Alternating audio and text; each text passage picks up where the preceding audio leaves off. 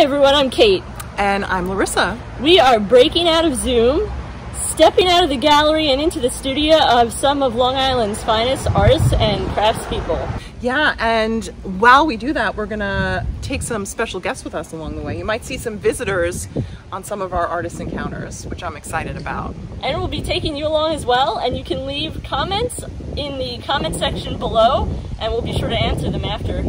Yeah, let us know who your favorite artist is, or what your favorite part of the video was, or if you had a favorite piece that that artist created. Hey guys, don't forget, like and subscribe. Off we go. Off we go, yeah. Today, we visit the studio of Long Island artist and printmaker, Lorena Salcedo-Watson.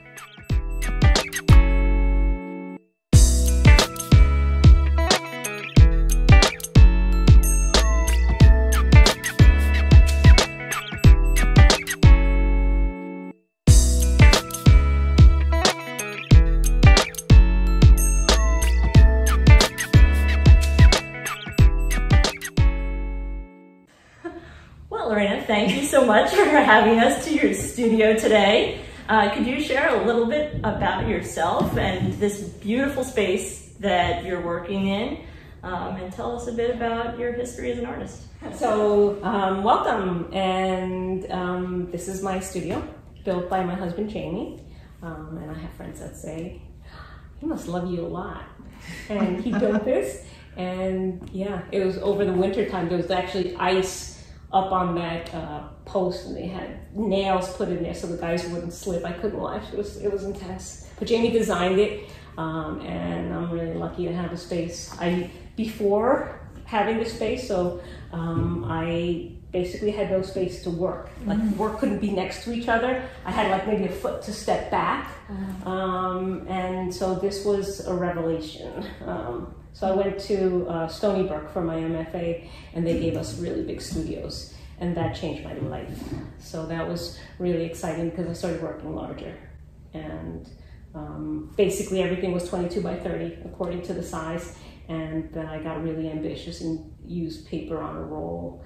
And some of the imagery that I started working with was very body related.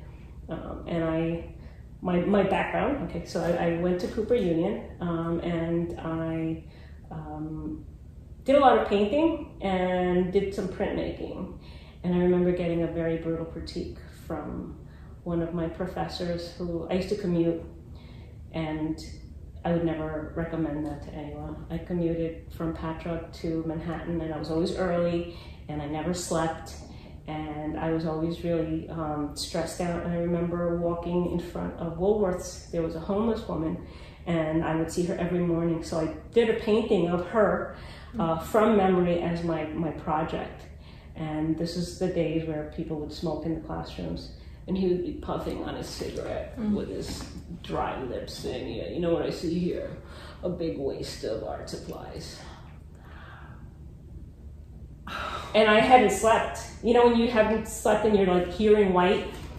I didn't know what to do with that. So yeah, it was really depressing. So I took a year off of school because I was like, I don't know what I'm doing here. Because it was competitive and snarky, and everybody that was competitive getting in were still competitive being colleagues. So I took a year off to go paint in Guatemala. My parents took a trip. And then I thought, I love this, but I want to be an ethnographer. I need to document my indigenous history. So then I came back saying, I've got a mission. I'm gonna go back to Cooper, I'm gonna finish up. And then I only did prints. And nobody was ever in the litho studio because it's a lot of work. And then I thought, this is where I want to be, far away from painting, no thank you, no thank you. And I made lots of prints, and it was hard and grueling, and I made a lot of lithos. So that first year I went and I applied to grad school, and I didn't realize I got a letter of recommendation from Dory Ashton, who's like a big shot than I realized. She was my teacher. And I went to SUNY Albany to study Mesoamerican culture and hieroglyphics and everything that I was obsessed with, because I thought, I'm a Mayan, and in my sleep I'm going to be able to learn Mayan dialect. I just need to find the tapes. And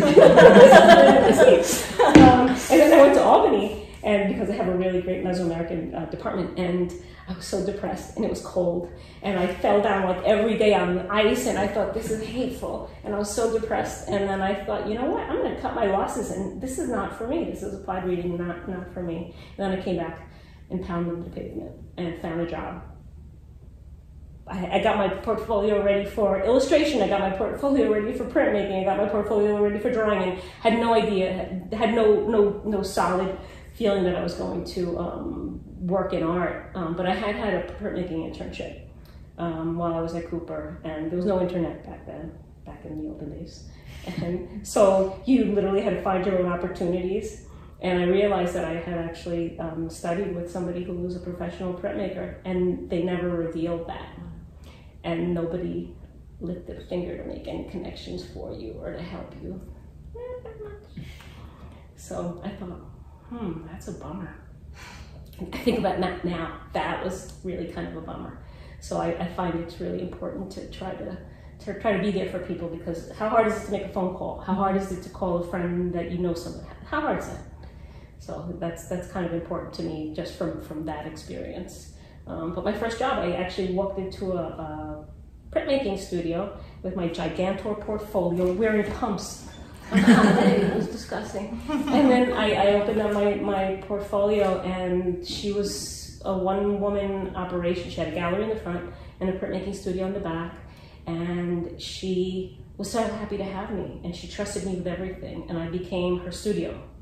And I mixed the ink, I collaborated with the artists, we did monoprints and we did etchings, and I went to visit artist studios with her. I did all the photography for the place, I did all the pricing, and I felt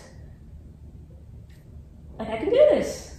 And I think that trust made me grow so much. So I was with her for a bunch of years, and her goal was for me to be able to afford an apartment in Manhattan. And she was a nice lady, but she was awesome, and she trusted me. So then 1989, the stock market dipped, and she said, I can't afford to keep you. What do I do? What do I do? And I said, make a phone call. And I had seen Jasper John 0 through 9 when I was in college, and it was his lithos, and I thought, I could do that. And I was like, I don't know what I mean by that, like if I could draw that or I could print that, but I remember writing the name of the workshop, ULE, on my sketchbook, and I thought, no, I'm gonna keep that in mind. So then I said, make a phone call, call them, tell them I need a job. So she did, and then she called them, and she called on Thursday, I had an interview on Saturday, and I was working on Monday. And it was really cool, and it was intense, because the interview, I always tell my students, it's like looking at my work, and she insisted that I get a printer seal. She's like, this is your input has to have its mark there. So I got my printing shop before I got married, but I kept it. And she would make sure that we had the publisher seal and then my seal on it, so that was really clear that my talent was part of that, which is a part of the Japanese printmaking tradition, that every artisan has their mark in there because their full career went in there, and that acknowledgement is important. But then I went in, and that ULE, they're like, and I was like, oh, no, of course not. So, of course not. And I remember commuting, and they have a sit-down lunch at ULE, and for the first lunch I went in, and everybody's sitting around the table, and I was the only girl. So one of the guys stood up, John Lund, he's Jasper John's primary printmaker now, and he said, you're among the gods of printmaking now. And I was like, I know. And we would have a sit-down lunch every day. Everybody would come from their workshop and have lunch with the artist or the collector. And, it was started by Tanya Grossman, a Russian emigre, and she was very classy. And there was, there was wine and 7-course meals, and everybody got really relaxed, and it was nice. and you had an opportunity to relax, because then when you were working, you're working, and you're focused, and you're serious. So that was I guess in a way that was my dream job. And I learned a lot, and I had some great colleagues. I was invited to give a talk at Cooper Union about working in a professional workshop. So then I went back to Cooper, and they were just redoing their print department because they had been working with nitric and zinc, and the nitric acid had basically etched away the entire vent system. So they broke the walls and there was nothing there. So they decided that they needed to switch to something else. So we switched to ferric acid, which is a salt, no fumes. And they had been just doing dry point and engraving until then. And so I was the first teacher that went in there to teach printmaking, and it was amazing. And I love teaching. And I went back to work and I told my boss, I was invited to teach, what do you think? You know, can I do this? Can I take one day off and teach? You know, obviously no pay. And he's like, well, you know, you're not going to get the best projects. And I thought, okay. And it was really important. And I had a nephew who had passed away shortly before then. And he was 20 and he was an artist. And all of the kids that I interacted with, mine were younger, were like him to me. And I kept thinking that if he had somebody that believed in him, a mentor, you know, hindsight's 20/20, but I thought he might have gotten over this really tough part in his life, and he'd still be here. So I saw Luke in all of my students, and then my kids grew, and then I saw my kids in my students, and I just thought, I need to be here. You know, part of me in my sadness, I needed to be that for some kids, and I loved it. And yeah, when I was at ULE, you know, working on these fantastic projects, and you put 100% of yourself in there. So your art stopped happening. My art stopped happening, and I had 4 kids in the process.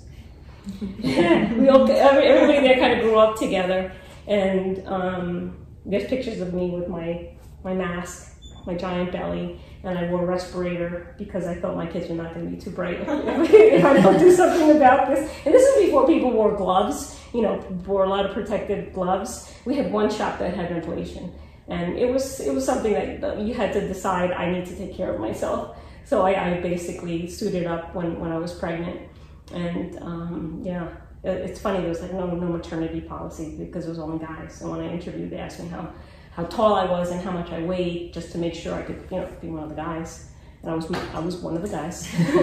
and I worked hard and worked on some amazing projects, you know. So, and yeah, for when we worked with Jasper, I got to mix color, and it was really great, like knowing that you're doing it right, and you know, for the gods of printmaking. So, and it was actually fun to work with people that didn't know printmaking because they didn't know they had no sense of limitation.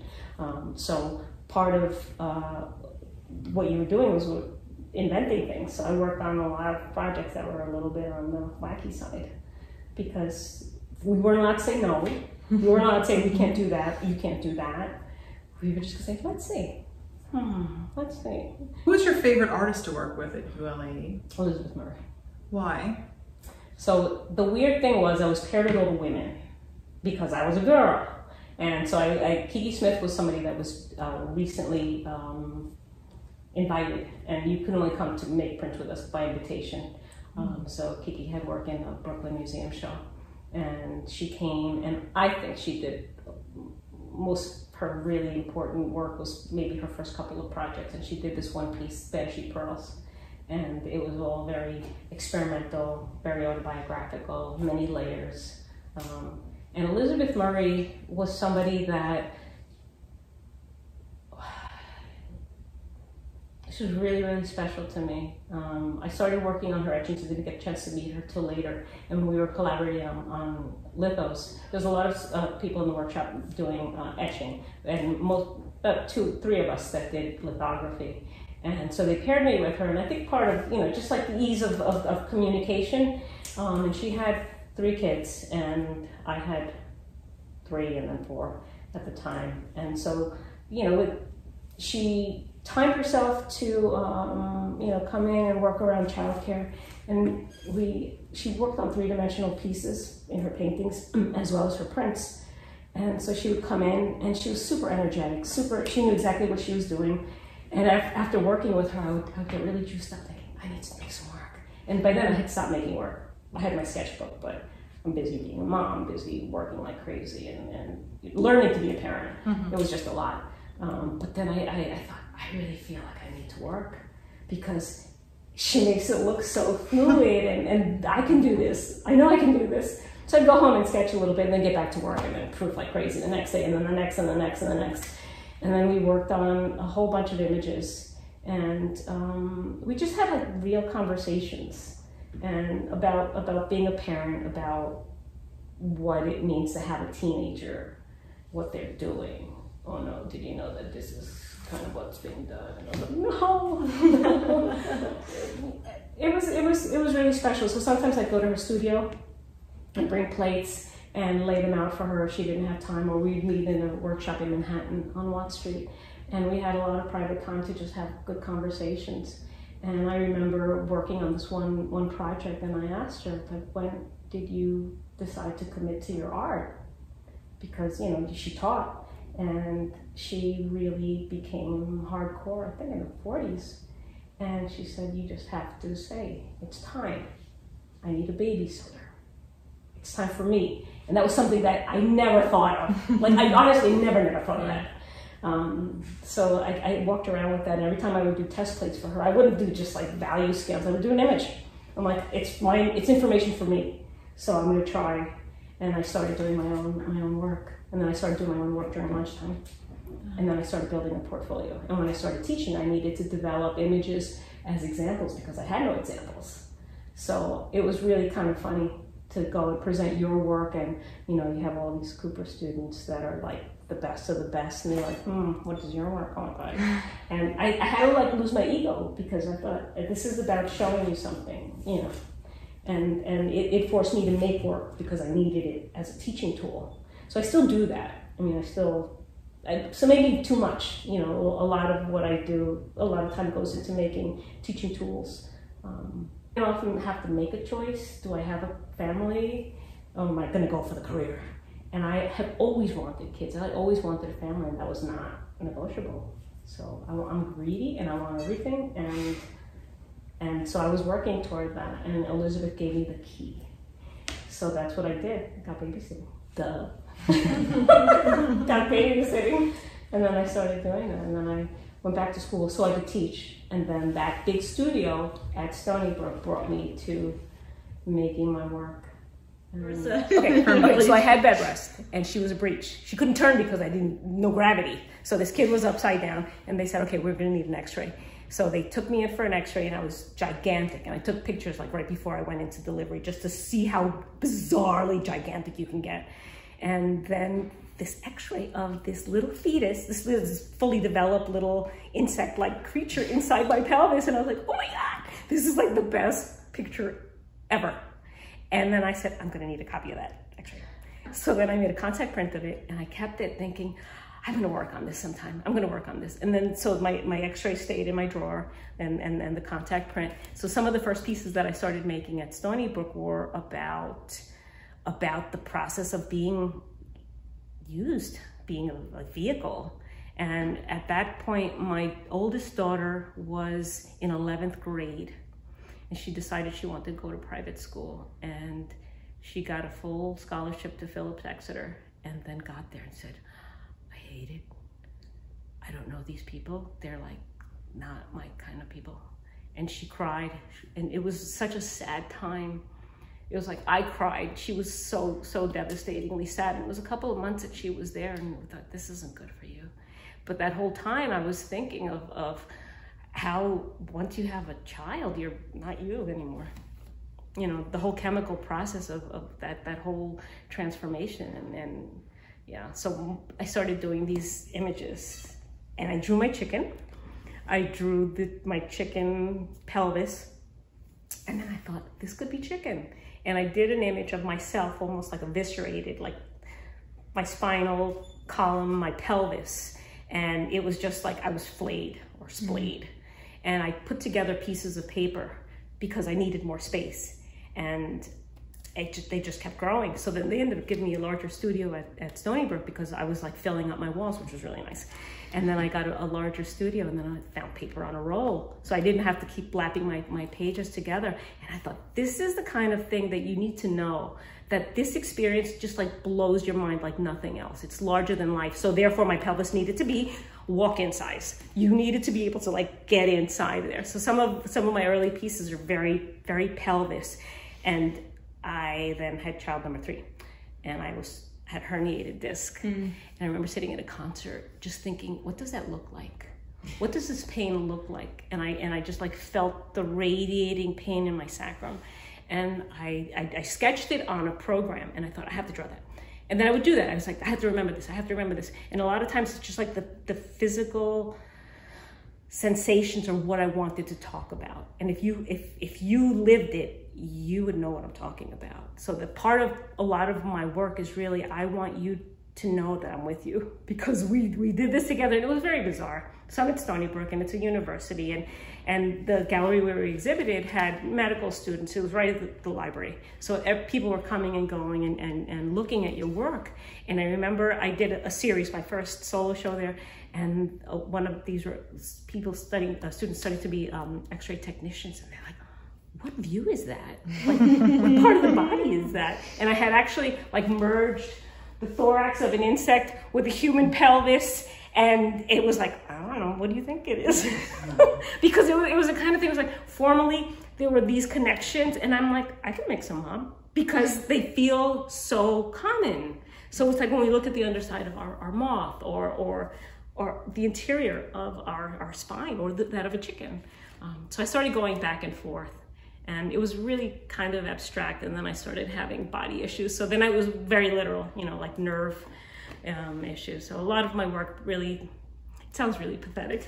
I'm in pain when I'm drawing, and it's like more vivid because I'm feeling it. I'm feeling the electricity. I'm feeling the weight of my tailbone. It's connecting you to a part of the body and the human experience that you don't normally connect with, and it kind of brings to light those parts that are kind of always there but never. Right. And the fact that right now it's like we have access to so much imaging, and we can keep it. We can look at it. You have your MRIs. It's like you don't always know what you're looking at. But so I've got my anatomy books, and I'm like, okay, what was that term again? And then you look it up. And like when I had knee surgery, I'm like, oh my God, that is so complicated. How do they even do that? It's just like so many tendons winding, and it's just like, it's a puzzle with tension. They're gonna do that. They're gonna cut in there. And so then of course I have to look, and like everything from getting a root canal. Can I see the nerve? I wanna know what it looks like. It's like, I wanna know, even if it's horrific, just so that I know. So when I had my C-sections, I said, Jamie, take a picture. Take a picture. And he's like, no, because they put the tent. Yeah. But little do they know, the light, it's right there. I saw it all.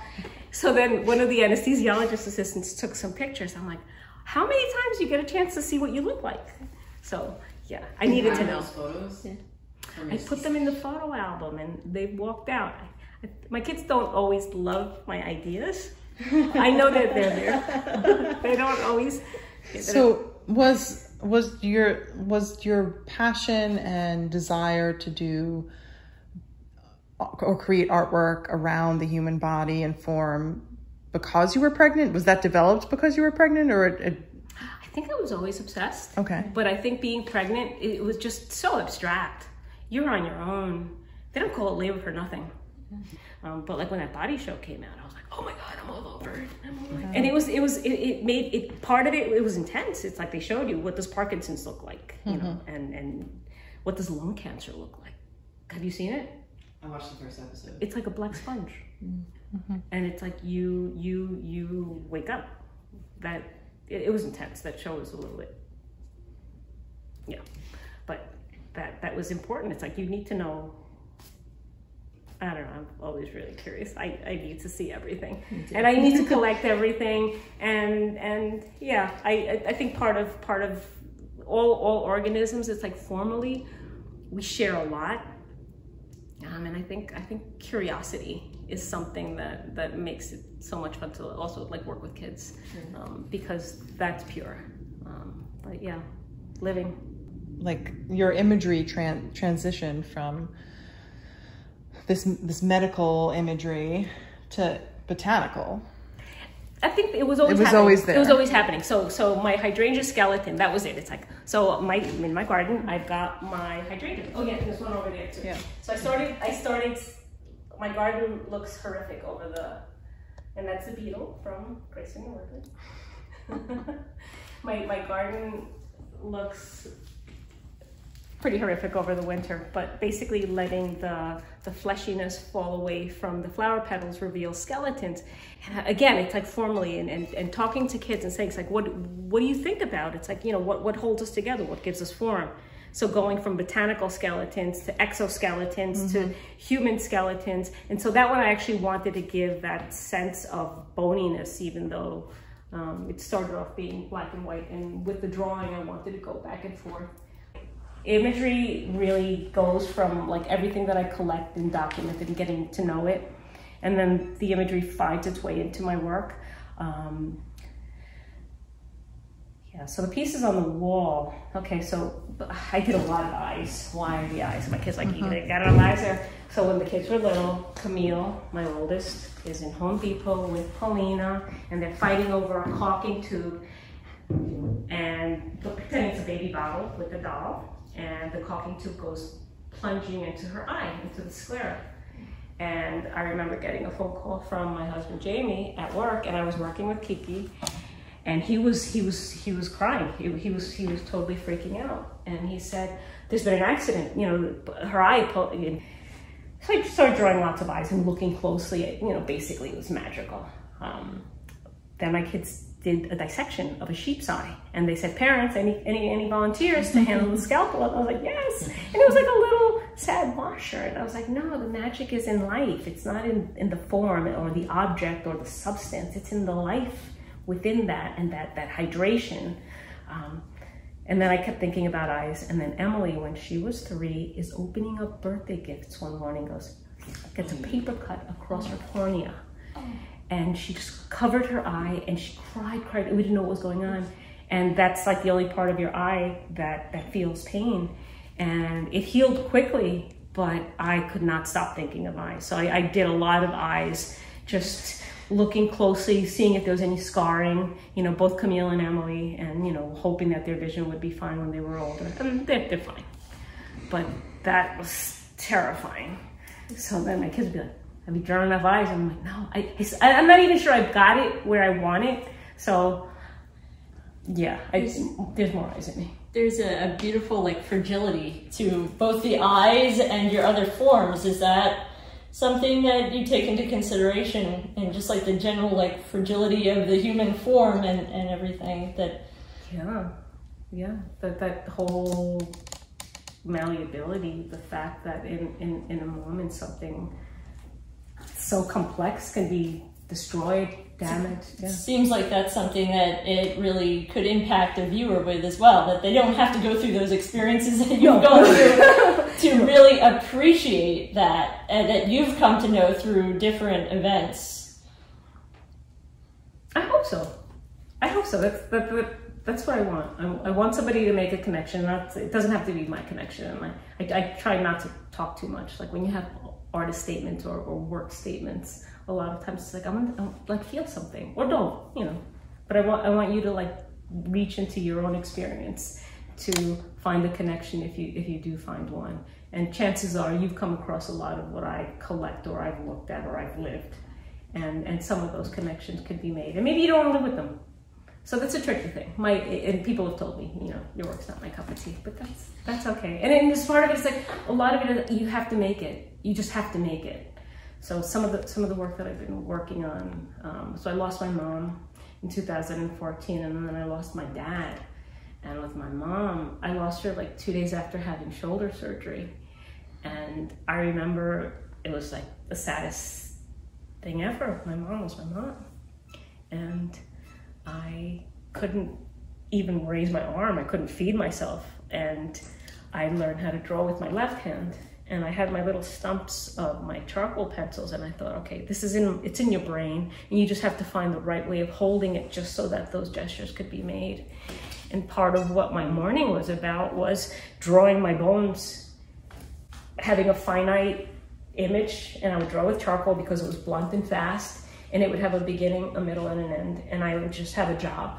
My job was to get to know this and just like to spend my day crying over my drawings, day after day after day, and with my left hand, and just feeling helpless. And I did drawings of main rocks, like separating with my spine kind of falling in between.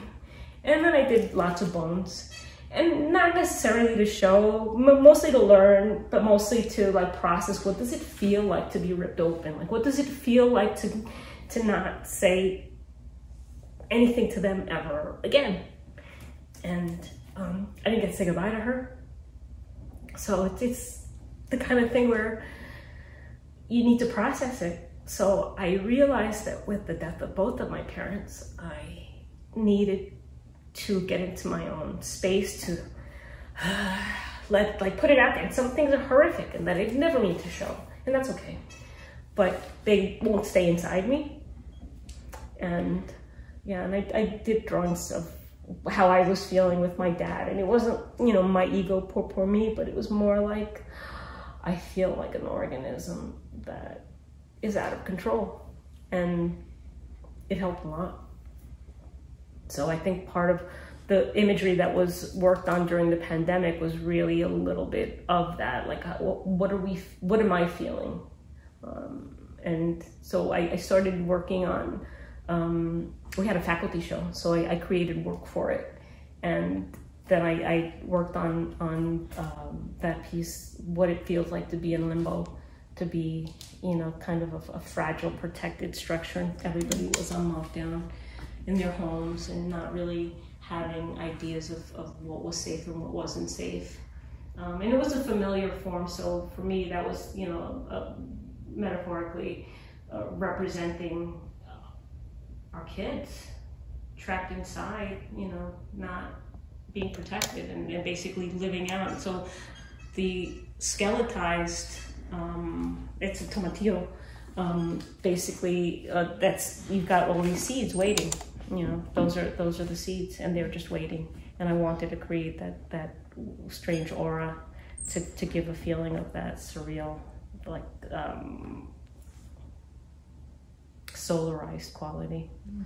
And that other piece that I was working on was right when I lost my dad, and I just felt, again, like ripped open, and that with the pandemic felt existential. So I thought I was working on drawing ammonites and whirlpools and just like feeling pulled from every direction. And I think my sternum, if I were an insect, that's my thorax. And I have images where I have wings. And I think it's all me. You know, that whole sense of I can fly, and sometimes I can't because of my shoulder, and sometimes I can do this, but sometimes I can't. And I think I take the representation of some of my insects, and then the body, and sometimes I become translucent and see-through, and just become kind of cosmic, like it becomes more about space. So that's where those two pieces were right during the pandemic. Ask the question, what medium are you using for these? I know many of these are charcoal. Is this charcoal, and what else are you including in these two pieces here? Okay. So this, I love working on black. I love heavy contrast, and the funny thing is, when I was at Stony Brook, I was doing lithography, and I started working on these drawings. I was working on a drawing, and I blackened it out with ink, India ink. So that's what I did. I use printmaking paper that has sizing, and I put India ink over it, and I started erasing with those pumice pen erasers. And I'm thinking, I'm doing a mezzotint on a drawing, and like really basically testing the paper to see how much it'll put up with. So a lot of my drawings in charcoal go back and forth with a lot of erasing, and some of the drawings are starting to cry, and the paper is getting all peely, like saying enough. So yeah, I'll beat it to death, and different batches of paper will have different amounts of sizing, which is kind of sometimes not a fun surprise. So this one I decided I wanted to work over it with colored pencil, and I love working with silver colored pencil over black because there's something richer than working with white. And I wanted the Monarch to have, you know, just the variations in the tone. So I ordered some copper toned and gold toned pencils to try to see if I could sort of model out a little bit of the variation in the tone. So with this, I'm erasing and going back and forth. And I thought this black isn't black enough. So I'm gonna come back in here with charcoal to like really make it feel like these are cutouts. Sort of like that whole, like, is it a hole or is it a tone? You know, is it space or is it color? So this is going to hopefully get really poppy. So it was a white sheet of paper that you completely covered in ink? I covered it in ink. Part of the fun of drawing these is just like getting to know, you know, getting to know the structure. It's like, until you commit to like really tackling it, you don't know it. So I'm not done with that. And that piece was one that I started a while ago. I did a series of mandalas, and one is in a show now with cicadas. And it's the exoskeleton in the center, and then coming to the different development of the cicada. And in this one, this is another find, another treasure that I found under a boathouse. I'm crawling around with one of my daughters and found all these lovelies. These are the exoskeletons of dragonflies. So I thought, what the heck kind of insect is that? And I collected as many as I could. And so they're in the center, and they're not quite dragonflies. These are other little, this is this guy, different model. My true dragonfly is history. So it'll be that evolution. I had a vision of it being black and really just almost being the X-ray and having a softness, not a crisp illustrative, but like more of an echo ghost presence of that, the exoskeleton, and then the true form a little bit more crisp. And it's not quite a mandala, and they do sort of twist in different views, and no, the paper's not square, so just when you're like, shoot, can't square it off now. So I started some of them square, but yeah, a lot of times you think, oh, that's exactly what, and then you're like, oh, I should have nipped a couple of inches here and there, but that's okay, because life isn't symmetrical that way. I don't think so, or experience, and yeah. I know that this is cutesy and pretty, and I thought, ooh. But I don't know, it's amazing. So I have my monarchs that I collected, and I just wanted to draw them, and you see the monarch from behind. And I thought the underside is where the magic is happening. And so I started working on this guy, and just that crazy polka dotted body. I'm like, oh my goodness, did you ever see such a thing? So I literally just wanted to have fun with those spaces. Okay, so I've got creatures that I've collected for 30 years, and it literally began with a cicada exoskeleton when I was 12 in Patchogue, clinging to a tree, and I was like, what is that? And I saved it, and I probably still have it among my little cicada exoskeletons. So I've been collecting, and part of my big joy was looking at a National Geographic electron microscope image of an insect with compound eyes, and my head exploded, and I was like, this is magical. And so yeah, just looking and drawing, and just the diversity is just so exciting. And that guy below the butterflies reminds me of a trilobite, which I had a trilobite. Went to Maine. We visited a rock shop. Want a trilobite? Got a trilobite. Or trilobite. So I have a godson, and we actually made the 12 days of Christmas with fossils and dinosaurs. Perfect. Yeah. So we have all of these, and again, here it reminds me of the cicada. And I've got my ammonites. And these are for my niece. And I've got earrings. I can open it. Oh, ammonites. And these found their way into that. So I don't know. You never know what you need, or what formally is taking you to the place you need to go. So yeah, I collect all sorts of things, and just try different media just to think about what effect I'm trying to get. So with my exoskeleton, do I draw on white? Do I erase? And I've been collecting insects, and people send them to me. So I've got tarantulas that were mailed from Arizona, live, and the postwoman didn't know that there was something in there. But then when I got it, it was like really sort of sweltery and stinky. So I put them in alcohol because my friend, who is my tarantula expert, said, no, the connective tissues will decompose. So he's in alcohol. He's been there for maybe 20 years, and he stinks. The alcohol is super smelly. Yeah, lots of bones, deer vertebra, cow pelvis, pig skulls. Yeah. Oh, and my beauty over there is half horse, half cow. And that showed up on my door once. A friend was in town and he said, I knew you'd love it. And I did. It looked like a demon beast. So he's my sentry. So if you're coming to checking out my studio from outside, he's looking at you. Yeah. So my graduation gift was 2 pig skulls. And they were juicy, so that I put them outside thinking nature's gonna take its course. No, they got moldy, they were too fatty, so then I put them in bleach, which makes them really coarse, but at least clean, glued the teeth back in, and I brought them to school. So my students are drawing from them. And some students love them, other students are like, no. But that's okay, but then you do find a student that goes crazy. So that's... Makes that connection. Yes, I'm ready for those students that wanna love it, yeah. So yeah, I've got my table where I dry my prints, folders and folders. Yeah, got my sink. So I have 2 presses, which I love. And they're etching presses. Now I do and have done a lot of contract printing. And it's kind of nice because it frees the workshop from their space being tied up, editioning. So that's kind of nice.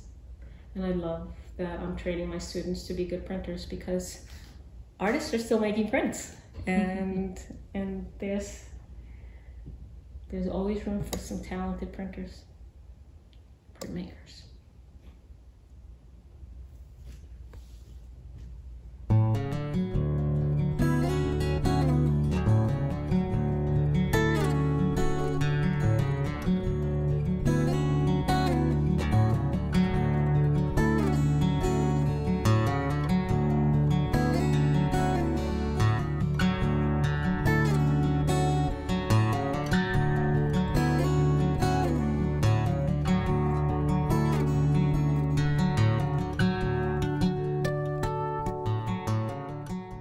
Collection, you also have an extensive collection of indoor plants as well, and it looks like from your hydrangea work that you work plants into your pieces. I do. I have a garden that we've had for like 30 years, and my father-in-law was an avid gardener, so we tried to honor his seriousness and do a lot of planting. And with the paper making that we do in the studio and not on my own, I have plants that I harvest for paper making in different ways. And I love it because sometimes we can incorporate fibers that are relevant to the imagery that's being made. Can you give us a tour and show some of the plants that we get to see when we make the paper in the paper making classes? Would love to. Yeah, we've got northern sea oats, and these turn like reddish and give these like beautiful little kernels. Switchgrasses, this is called little blue stem. When you make the paper, they end up looking kind of similar, except they'll have like just a different tone. But that was my vision, to plant these, and I'll always supplement it with another fiber. But these are all native grasses. And I just thought it was such a great idea. Thank you for coming to my studio. Oh, Lorena, thanks for having us. This is amazing. Thank you so much, Lorena. Thank you, all of you. This has been such a fun afternoon. I hope I didn't talk too much. And we look forward to seeing you at the next papermaking session. Yes, yes. Oh my gosh, so exciting. Oh yeah. Would you like to go outside and take a peek at some fibers that I harvest for our paper making? We would love to do that. Love to do that. Okay.